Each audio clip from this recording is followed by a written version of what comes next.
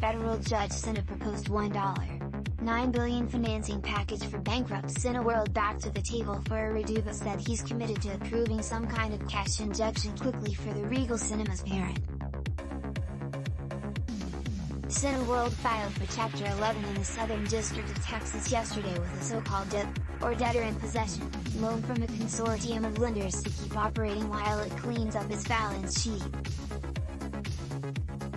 But Judge Marvin Isgur nixed $1 billion of the total earmarked, not for operations, but to refinance pre-petition loans from the same group of debt holders. At a hearing today, lawyers for Cineworld and a majority of DIP lenders seemed flabbergasted when the judge demurred, stressing Cineworld's dire straits with just $4 million of cash in hand.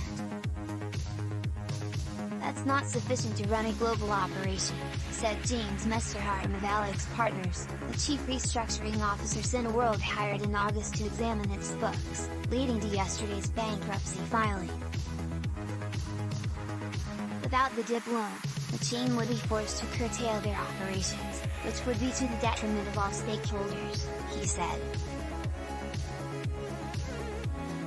The judge offered a few options, suggesting the DIP group set the $1 billion aside for now while they, or others lenders, first address Cineworld's immediate cash requirements with a stopgap payout in the hundreds of millions, to keep the lights on, something he said he would sign immediately.